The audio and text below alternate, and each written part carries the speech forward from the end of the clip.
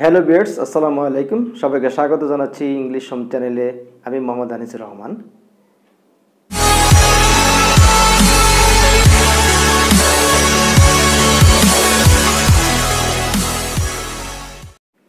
Viewers, আজকে আমি তোমাদের জন্য নিয়ে এসেছি অনেক গুরুত্বপূর্ণ একটি আইটেম। অবশ্যই তোমরা যদি হয়ে থাকো এইচএসসি লেভেলের স্টুডেন্ট। আমি এইচএসসি ইংলিশ কম্পালসারি সেকেন্ড পেপারের আইটেম নাম্বার 8 আজকে আলোচনা করব, যাকে আমরা সবাই প্রোনাউন রেফারেন্স হিসেবে চিনি। তবে পুরোপুরি নামটি যদি বলতে চাই, এই আইটেমের নামটি হবে pronoun reference clarification.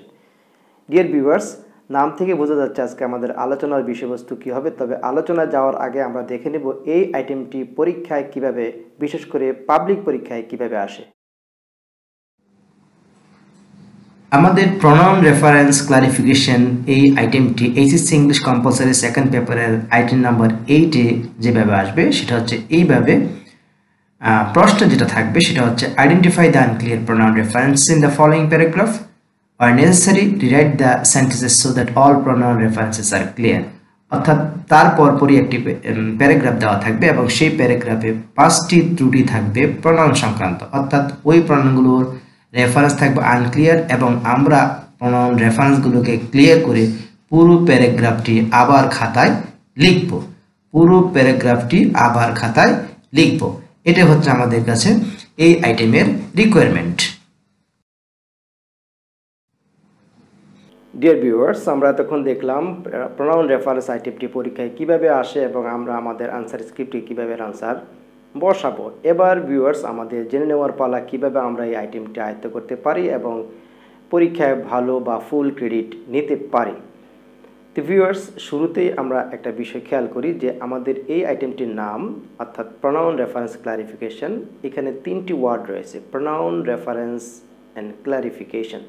And if we take all these 3 words in our consideration and discuss, I think it will be very easy to have a good idea about this item, and we won't have to face any difficulty while answering this item, particularly the item number 8 in our English second paper. Then viewers, আমরা চলে যাই আমাদের প্রথম word pronoun. What is a pronoun? A pronoun is a word used instead of a noun or noun equivalent. আমরা যদি আরো সহজভাবে বলতে চাই বলবো a pronoun is a word which is used in place of a noun. Viewers, আমাদের actually প্রোনাউনের সংজ্ঞা নিয়ে এত বেশি বাড়াবাড়ির দরকার নেই। এটা আমরা ছোট ক্লাসে শিখে নিয়েছি। আমাদের এইচএসসি লেভেলে কখনোই আসবে না প্রোনাউন কাকে বলে। তবে আলোচনার সাথে আমরা একটু ব্রাশ আপ করে নিলাম। তাহলে আমরা আলোচনা থেকে এটাই বুঝলাম এই পর্যন্ত যে প্রোনাউন হচ্ছে একটি শব্দ যেটা নাউনের পরিবর্তে ব্যবহৃত হয়। অর্থাৎ এখানে যে বিষয়টি আমরা আলোচনা নিয়ে আসতে পারি, প্রত্যেকটি প্রোনাউনের একটি নাউন থাকবে যাকে সে প্রতিনিধিত্ব করে। এবার আসি রেফারেন্সের ব্যাপার। Every pronoun must have a one clear and আনমিস্টেকেবল reference. অর্থাৎ প্রত্যেকটি প্রোনাউনই একটি রেফারেন্স তৈরি করবে যেটা একদম ক্লিয়ার হবে এবং কোনো প্রকার অ্যাম্বিগুইটি সৃষ্টি করবে না, অর্থাৎ কোনো প্রকার কনফিউশন সৃষ্টি করবে না। তাহলে প্রত্যেকটা প্রোনাউন যে নাউনকে রেফার করে এমন নাউনকে গ্রামারের ভাষায় অ্যান্টিসিডেন্ট বলে। তাহলে প্রোনাউন যেই অ্যান্টিসিডেন্টকে রেফার করে সেটাকে আমরা রেফারেন্স বলবো এখানে। দেন রয়ে গেল আমাদের ক্লারিফিকেশনের ব্যাপার। ক্লারিফিকেশনের ব্যাপারে যাওয়ার আগে আমরা একটা এক্সাম্পল দেখে নেই। যেমন একটা এক্সাম্পল আমরা বলতে পারি, Rishan is a good boy, he goes to school everyday. এখানে হি এর ব্যবহারটা আমরা খেয়াল করলে দেখব হি ব্যবহৃত হয়েছে রিশানের পরিবর্তে এবং হি এ যাকে রেফার করছে সে হচ্ছে একটি নাউন রিশান। তাহলে এখানে যে রেফারেন্সটি রয়েছে সেটা একদম ক্লিয়ার এবং কোনো প্রকার অ্যাম্বিগুইটি অথবা কনফিউশন সৃষ্টি করেনি। আমরা আরেকটা এক্সাম্পল দেখি, Rishan and area R siblings, they love each other. এখানে দে আমরা ব্যবহার করেছি রিশান এবং আরিয়ার পরিবর্তে, অর্থাৎ রেফারেন্স একদম ক্লিয়ার, কোনো প্রকার অ্যাম্বিগুইটি আর কনফিউশন সৃষ্টি করেনি। আমরা এক বাক্যেই বুঝে যাচ্ছি যে এটা রেফার কাকে করছে। এবার আসি ক্লারিফিকেশনের ব্যাপার। আনলাকিলি আমরা এই প্রোনাউনের রেফারেন্স ক্লিয়ার করা ছাড়াই আমরা ইংলিশ সেন্টেন্স ব্যবহার করতে পারি। ভিউয়ার্স, আমাদের পরীক্ষায় সেকেন্ড পেপার আইটেম নাম্বার 8-এ এই যে আইটেমটি রয়েছে সেখানে যেটা আসবে আমরা ইতিমধ্যে দেখে নিয়েছি যে এই আইটেমটিতে 5টি প্রোনাউন থাকবে যা রেফারেন্স ক্লিয়ার থাকবে না। তো আমাদের রিকোয়ারমেন্ট থাকবে আমাদের কাছে, অর্থাৎ প্রশ্ন চাইবে আমরা যাতে প্রোনাউনগুলো ক্লিয়ার করে আমরা খাতায় বা আমাদের আনসার স্ক্রিপ্টে লিখি। তো ভিউয়ার্স, আরও এক্সাম্পলের মাধ্যমে আমরা প্রোনাউন রেফারেন্স ক্লারিফিকেশনের বিষয়টি এখন ক্লিয়ার করে নিব। রিনা's mother asked her where she put her scarf. Her scarf, dear viewers একটু মনোযোগ দিতে হবে। এখানে হার স্কার্ফ বলতে কার স্কার্ফকে বোঝাচ্ছে? এটা কি রিনার মায়ের স্কার্ফ নাকি রিনার স্কার্ফ? এটা ক্লিয়ার না। তাহলে এই ধরনের প্রবলেম আমরা কিভাবে সমাধান করব? তো খেয়াল রাখতে হবে এই ধরনের প্রবলেম, অর্থাৎ যখন আমরা দেখব একটি প্রোনাউনের একাধিক অ্যান্টিসিডেন্ট রয়েছে এবং সে তার রেফারেন্স ক্লিয়ার করতে পারছে না, তখন আমরা কনটেক্সট অনুযায়ী ওই প্রোনাউনের ক্ষেত্রে যে কোনো একটি নাউনকে বসিয়ে দেব। অর্থাৎ আমরা যদি ক্লিয়ার করে এই সেন্টেন্স লিখতে চাই তাহলে এইভাবে লিখব, রিনা's mother asked her where she put রিনা's scarf, অথবা রিনা's mother asked her where she put রিনা's mother's scarf। তাহলে আমরা আরও একটি উদাহরণ দেখি viewers. The teachers told the students that they would get a good news. এখানে দে বলতে কাদেরকে বোঝাচ্ছে এটাও ক্লিয়ার নয়। আমরা একই ধরনের সমস্যা এখানেও ফেস করলাম, সুতরাং সমাধানও একইভাবে হবে। এই ক্ষেত্রে আমরা আসলে বুঝতে পারছি না কারা গুড নিউজ পাবে, টিচার্স অথবা স্টুডেন্টস। তাহলে এখানে আমরা কনটেক্সট অনুযায়ী সেন্টেন্সটিকে ক্লিয়ার করে এভাবে লিখি, the teachers told the students that the students would get good news, অথবা the teachers told the students that the teachers would get good news. তাহলে আমাদের প্রোনাউন রেফারেন্সটি এখানে ক্লিয়ার হয়ে যাবে। Actually it is the case of a pronoun reference clarification. আমরা আরও example দেখি, Bob was wise but he never used ইট। এখানে ইট দ্বারা কাকে বোঝাচ্ছে?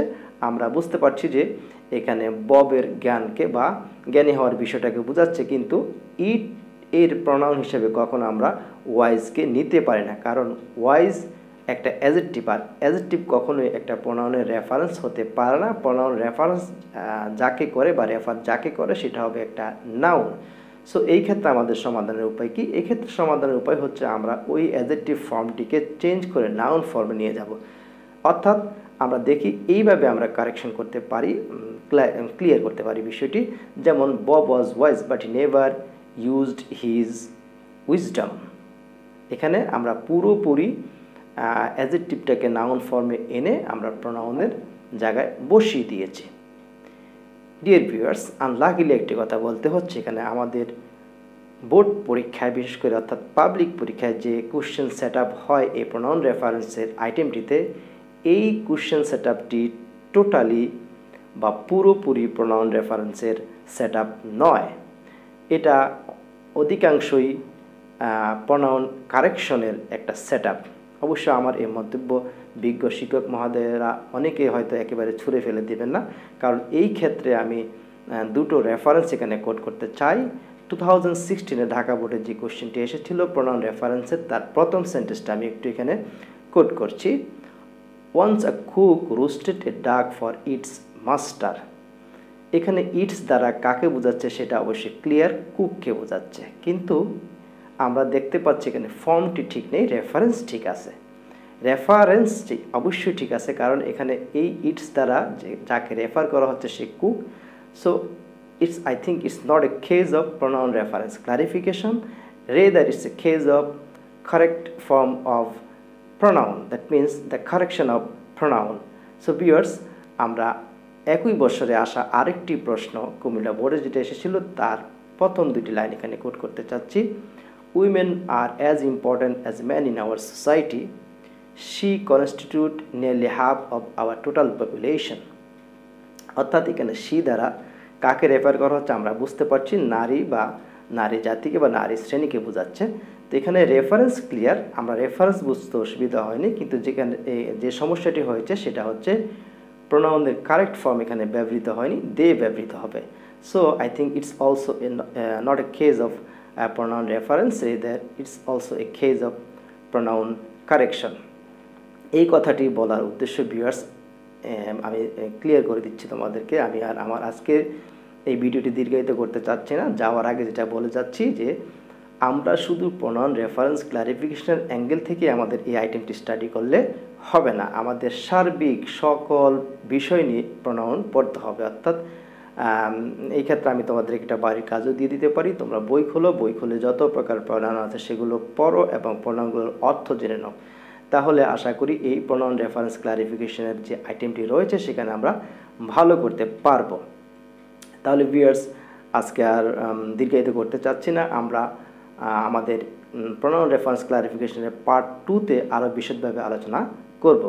সে পর্যন্ত তোমাদেরকে ধন্যবাদ জানাচ্ছি। তবে যাওয়ার আগে একটি কথা, তুমি যদি এই চ্যানেল নতুন হয়ে থাকো অবশ্যই সাবস্ক্রাইব করবে, আর যদি সাবস্ক্রাইব করে থাকি তোমাদের সেজন্য ধন্যবাদ।